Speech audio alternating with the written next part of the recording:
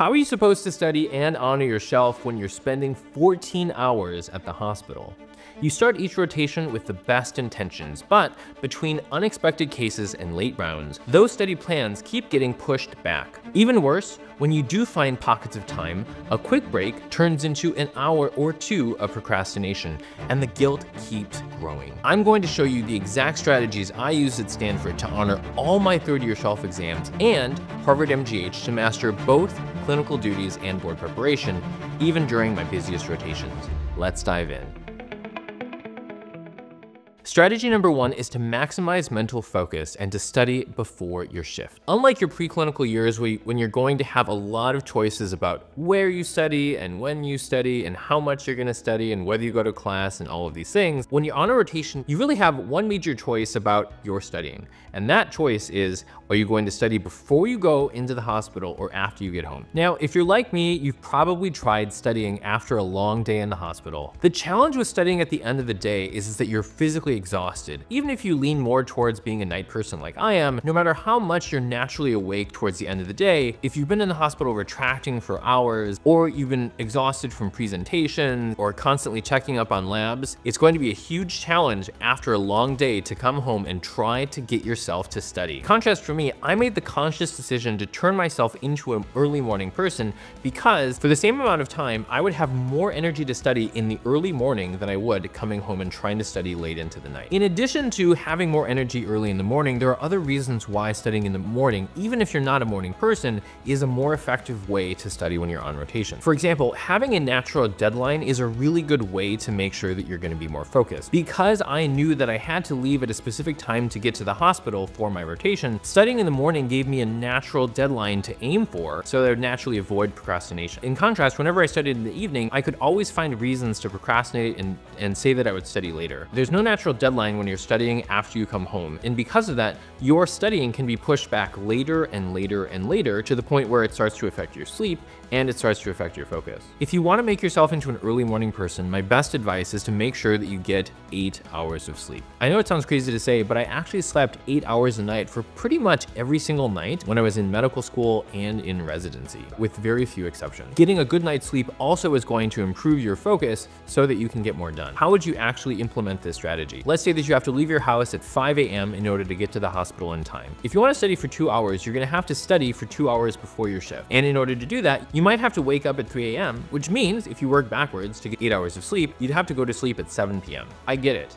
No one wants to go to bed at 7 and wake up at 3. Like, that is definitely true. But the question that you should be asking yourself is, what is more difficult? Is it more difficult to go to sleep early and wake up early and study before you go into the hospital? Or is it more difficult for you to try to come home after a really long day in the hospital and try to force yourself to get more studying done? If you're like most people, you'll realize eventually that studying before you go into the hospital, even if you're a night person, is a more effective way to get more done. Strategy number 2 is to turn dead time into study time in the hospital. One of the general truisms of working in the hospital is that the longer you spend in the hospital, the more downtime you're going to have. This is particularly true of inpatient rotations like internal medicine, or if you're inpatient for pediatrics or OB or surgery. And the key is that you want to use that downtime effectively. You've probably tried to use this downtime to study. Now, the mistake that most people make is that when they're trying to study, they'll pick up their phone. The downside with using your phone when you study is that people, particularly those that are going to write your evaluations like residents and interns and attendings,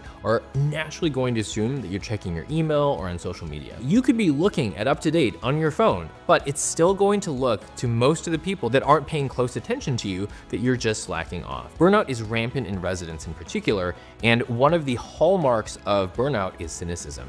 And so you don't want to give them any reason, because perceptions matter not just for evaluations, but also for good relations with your team. It's important that you don't look like you're slacking off. Generally, people's emotional reaction when someone is working on a computer, especially if it's a hospital computer, is that they will assume that you're doing hospital work. The ironic thing is that you could literally be like planning out your next vacation or on Instagram on a hospital computer, but as long as they're not looking at what you're actually doing, they're going to assume that you're doing real work. Or, it could be doing patient care things on your phone. For most people, they're going to assume that you're just wasting time. The best way to study is on a hospital computer using a web browser. What I recommend doing is using the web browser on a hospital computer, especially for things like AnkiWeb. AnkiWeb is basically the free companion that you can use if you use Anki. It's perfect for the small clips of time that you're going to have in the hospital, since every card usually takes less than a minute or two, and which makes it really well suited for the frenetic hospital environment. In contrast, if you've ever tried to use a QBank like UWorld or Amboss on a hospital computer, you may have found that it's difficult to get into the right mindset for doing questions or in studying questions that you get wrong. The reason for this is you have to really focus to do a question, and a question takes about 90 seconds on average to do. If you've got other things in the environment going on, it can be difficult to do a question and then have your attention focus on something else and then go back to it. And especially when you're trying to learn something afterwards, right? You're gonna be looking something up, and then something is gonna come from the hospital, and then you're gonna have to like go focus on that thing, and then you're gonna come back and you'll waste a ton of time. Instead, Anki cards on a hospital computer are a fantastic way to use little clips of time, because even if you've got 2 minutes, you can still effectively do cards during that time. One pro tip that you can use to make sure that your Anki studying stays under the radar is to take the browser app and resize it so that it fits within the EMR window. You can take the browser that you're studying AnkiWeb on, you can put it within the Epic window. Then to make it even more effective, you wanna master the use of the keyboard shortcuts, particularly Alt-Tab if it's a PC. And so what Alt-Tab does is it allows for quick switching between applications. If someone's coming up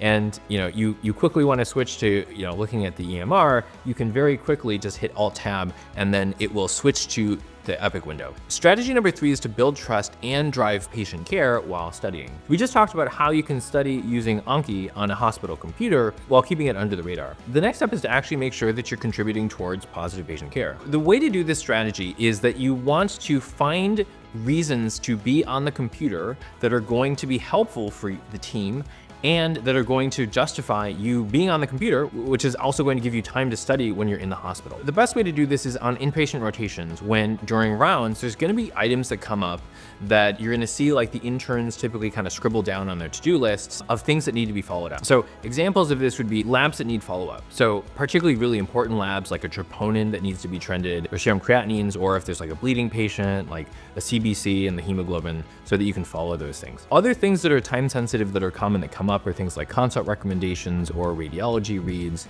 or things like that. Write down a list of all of those things that need to be followed up, and then park yourself on the computer every 15 to 30 minutes, scan through all of the things that need to follow up. Residents and interns are really, really busy. Even if you do this every 15 to 30 minutes, you are still going to do this much, much more frequently than they will have time to. When something comes up, like a lab comes up, or one of the consult recs comes up, you can say like, hey, Mr. Smith's troponins came back, they were negative, here, let me show you. And then you just turn your computer and show it to them. That way you can be moving patient care forward, because again, these are really important things that your intern or your resident will love you. In addition to that, it's also a really good way to show that you're doing really useful work and have a good reason to be on the computer. Strategy number 4 is to double your study time by transforming your commute. There were times when my commute would be up to 45 minutes or even more each way. Normally, we might think of these things as wasted time. However, I learned how to switch my perspective so that I could see these as consistent, guaranteed blocks of study time. You may already be trying to take advantage of your commutes by using things like podcasts or things like that. The way that I was able to take my studying to the next level was I started to use public transportation. Public transportation has multiple benefits. The main one being that you're not the one actually doing the driving. For example, when I was in residency, I actually chose to live on the subway, even though it would mean that I lived much farther away, because it basically was guaranteed study time for me to do my flashcards or other reviews every single day each way. When I worked at MGH, for example, we lived in Melrose, which was the first stop in the Orange Line. Even from Melrose, it took me roughly twice as long to get to the hospital. I know that some of you are probably thinking, well, my commute takes a long time already, and if I were to use public transportation, it would take me even longer. Granted, if you have to switch 3 different buses and take a boat or something to get there using public transportation, yeah, maybe I wouldn't recommend doing that. If you can do it with a minimum number of transfers, I would highly recommend that you consider using public transportation, even if it takes you longer.